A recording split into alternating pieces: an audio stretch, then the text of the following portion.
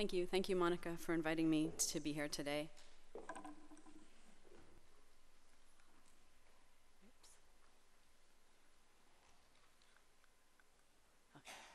The title of my talk is called Reading Tea Leaves.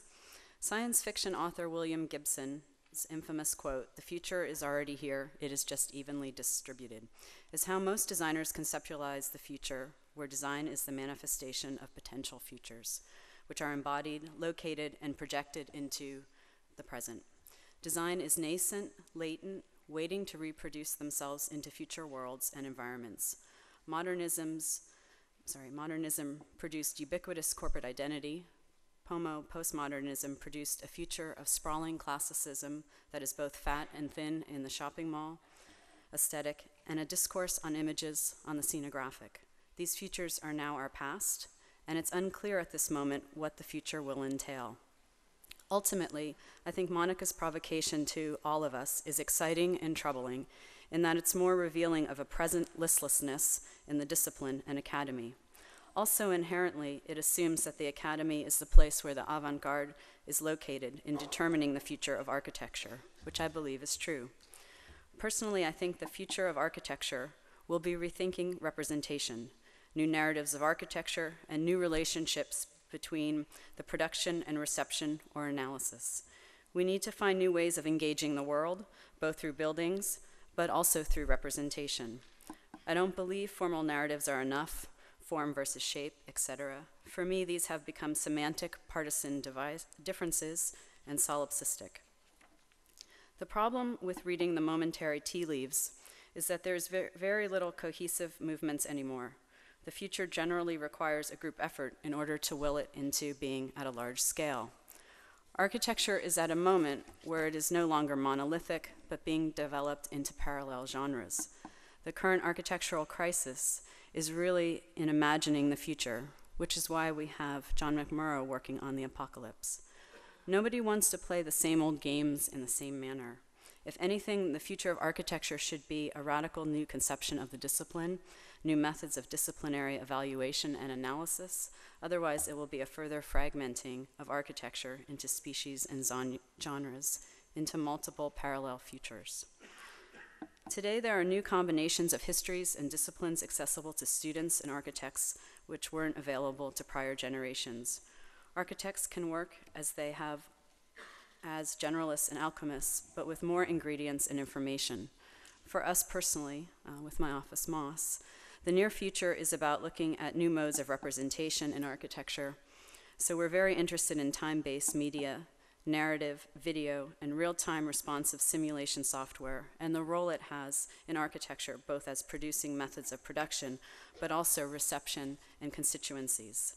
This is similar to the extension of the avant-garde painting practices into video art. Our projects look at previous avant-garde and rework them through time-based media. We've maintained a continuing interest in recouping an avant-garde, architectural avant-garde. Our practice plays within multiple current discourses simultaneously. We are constantly in search of new methodologies that can collapse the real and the representational. So for example, we produce software that has real-time physics and real-time structural form finding. And we produce movies of real projects and objects with overlapping fictional narratives that conflate the art-life regimes of formalists and functionalists into an uncomfortable and awkward alchemic mixture. The goal of this work is perhaps to rethink and revive the avant-garde practice in architecture, and to do so while not giving up on the real practice of architecture. Some projects that will hopefully be built in the near future.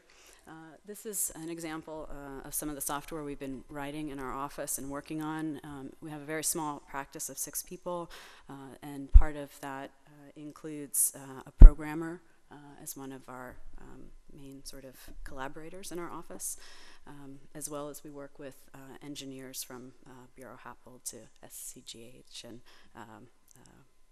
others, LeMessurier. So this is called MossStack. We're developing software to explore ways of stacking bricks that take self-weight and sustainability into account. And as a result, this works as a kind of system of branching brick structures. We're collaborating with an artist, if you can play the video. An artist, Tobias Putri, on several projects, and this software was written to help with that work.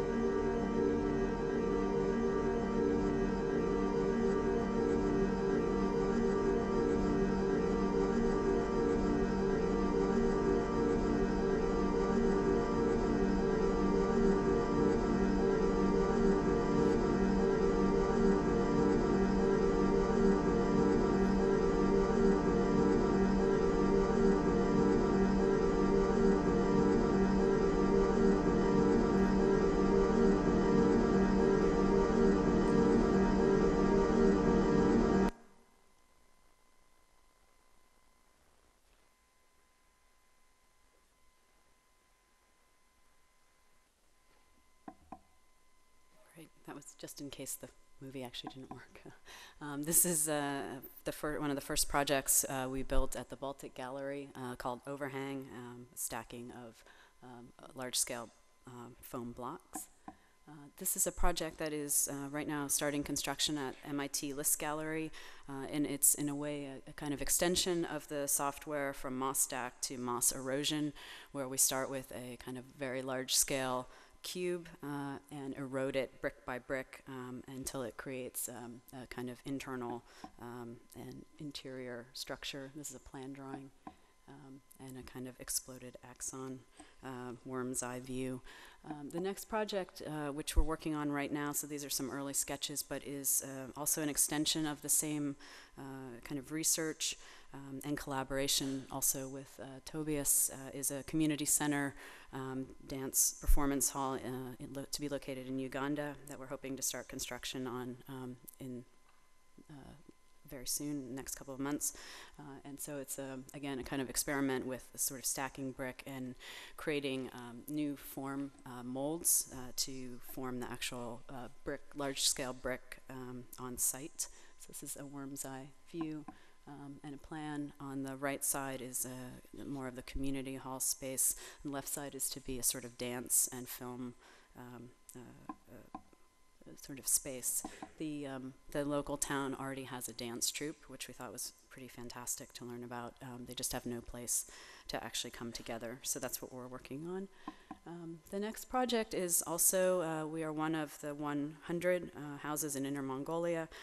So part of this project is to look at the idea of combining the Chinese courtyard typology as well as looking at other sort of traditional courtyard type houses and combining that in combination with sort of parametric solar chimneys, allowing for passive cooling in the summer and passive heating in the winter.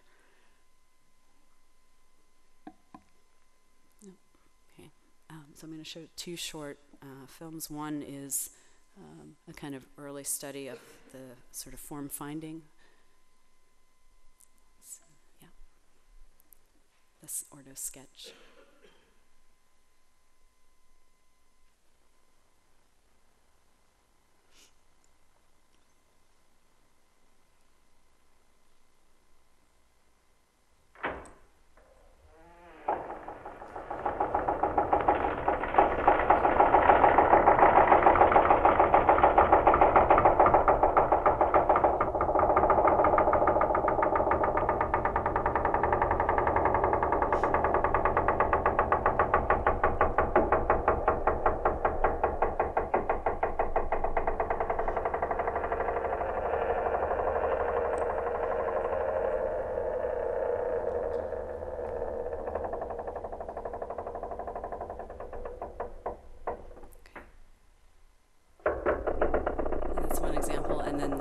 The next one is a film we made after working on the project.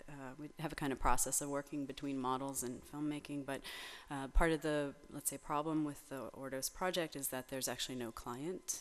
You don't actually know who's going to live in your house, so we invented a kind of family, fictitious sort of family, to live there.